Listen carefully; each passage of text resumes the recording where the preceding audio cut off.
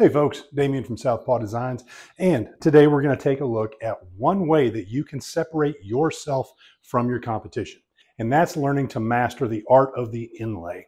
Now, several months ago, I posted my first inlay video, and it's been very successful. I'll link it down below, but today we're actually going to look at two different ways to create inlays using your CNC. The first way that you'll see right here is very simple and easy to do. The second way you'll see right here is a little bit more complicated, but it will allow you to do things that you cannot do using this method. So stick around and see both of them in action and really learn how to up your game on your CNC. To begin with, let's begin with the easy inlay. Now, this is going to use a fairly simple letter. I did choose a font called Homestead, which does have some sharp 90-degree corners right here, and that's going to cause us a small problem if we really want to get in those corners. The font that I'm using is called Homestead, and so once I've created this simple letter, you can go with something more advanced if you like. We're going to come over here and take a look at our toolpaths. Now, I'm not going to go into extreme detail about everything. What I would rather do is place a link in the description below to a video, a great video done by Greg's Garage that actually explains how to do this using a V-bit. I'm just going to talk about how we would do these two different types. He did an excellent job of explaining it, and if I were to try to go into those details, I would basically be stealing his thunder, so I'd rather give him the credit. All right, so now how do we do this? All we really have to do is take our shape and create both a male and a female inlay.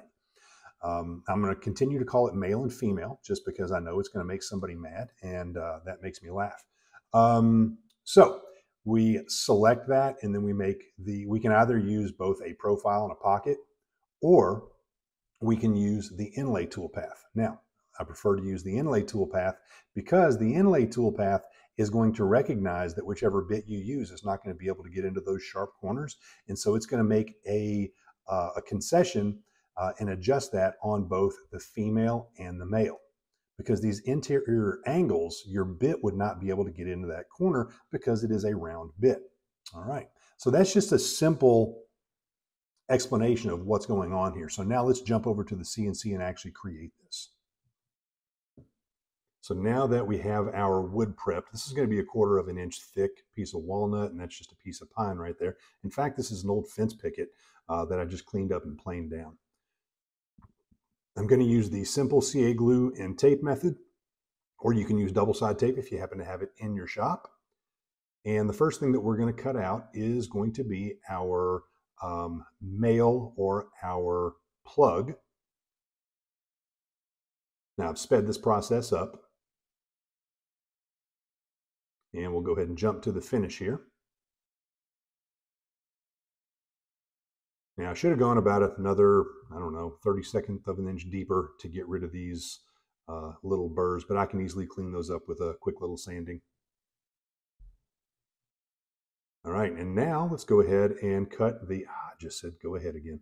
Now let's cut the female, which is going to be our pocket. Nothing really radical here, although I should have used a downcut bit instead of an upcut bit. That would have gotten rid of those burrs right there. I'm going blind and I can't see the difference between the two. All right, now that we have it cut out and cleaned up, all that we really have to do is pop those two pieces in there. Now this one actually ended up fitting much better than I thought it would, and once I popped it in, I couldn't get it back out, so I didn't even have a chance to glue it. Now, if you take a look right here, you'll notice that those curves are not nearly as tight as they should be because of the roundness of the bit. So that's method one, and while it works, it could be a little bit better. Now let's move on to method number 2. And if you've made it this far, I do appreciate it. I would appreciate it also if you'd hit the like button down below, subscribe if you haven't, and then always leave a comment. I'd love to hear back from you.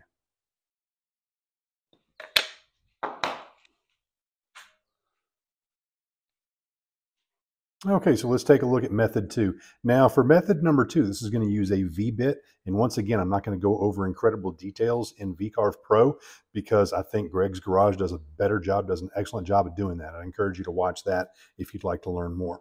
But we will need to have two different versions because the positive and the negative, or the male and the female, has to be two different files. This would actually be the plug or the male side, and it's actually going to be a reverse of the female. So it's going to actually be a mirror image and backwards because we're going to press the two pieces together.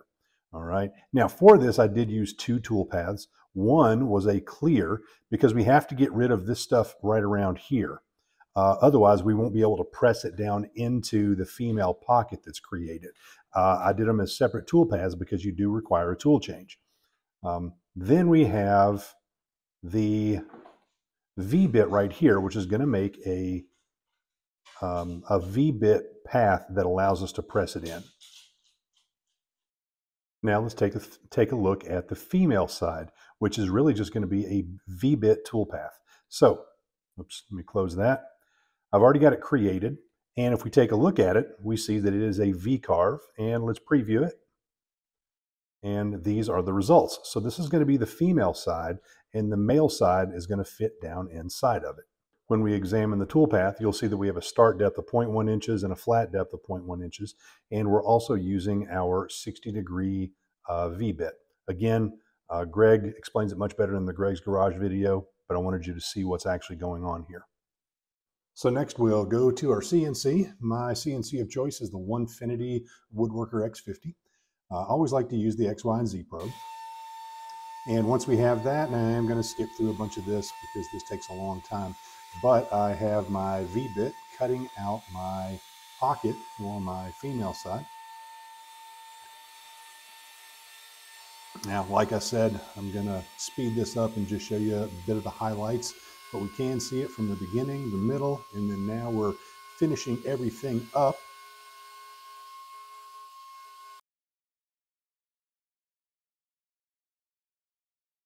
And let's take it off of our spoil board and take a look at it. It looks nice and clean. I like that. Once we have the pocket done, now we're going to switch over to our male side, or our plug. Also going to use the V-bit to cut everything out. And just as I did before, I'll speed through a lot of these different sections. Now, I did dodge a bullet right there. When I made my square that I actually have to cut out, you'll see how close I got to that nail. When I realized how close I had become, I about soiled my pants. But thankfully, I was within about a 32nd of an inch of hitting that nail. So you'll notice I get rid of it as soon as I can, as soon as the CNC's moved out of the way and I can take that nail out. Once we have the V-bit done, now we're going to clear out the rest of the pocket. Now, you don't necessarily have to do this if you want to take it to your bandsaw and scroll saw and cut it out, but I would just rather cut out as much of it as I can. It did take a little bit too long, so I could have been much more aggressive with getting rid of this, but it took a little while.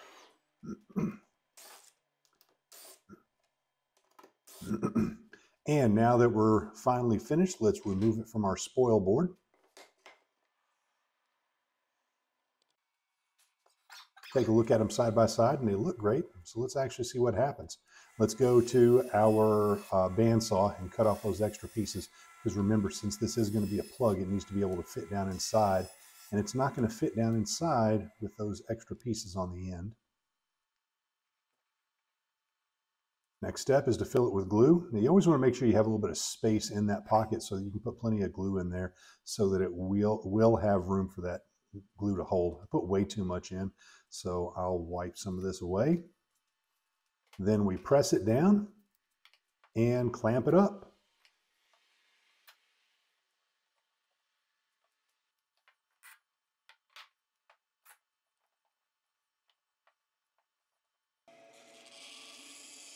Once we're completely clamped, we let it dry, then we come back over to our bandsaw. Don't make fun of me here, I'm still learning how to use my bandsaw. It's a new investment. And we're going to cut off that extra piece.